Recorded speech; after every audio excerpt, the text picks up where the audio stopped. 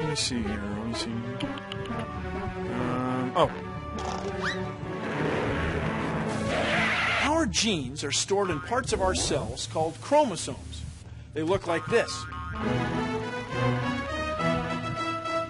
Chromosomes contain all of the genetic information, all of the instructions you need to make a person. Now, humans have 23 pairs of chromosomes for a total of 46. It's like the instructions are stored in 46 books. And the books are divided into chapters, and each chapter is like a gene. Now, humans have about 80,000 genes.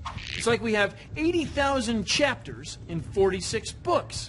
Now, if you're a cell in a body, you don't need to read every chapter. If you're a nose cell, you just read the chapter about noses. If you're a hand cell, you just read the chapter about hands. If you're an eye cell, you just read the chapter about eyes. See, in a way, they're all different names for different parts of the same thing. Chromosomes, genes, pieces of DNA, books, chapters, letters. It's pretty good reading.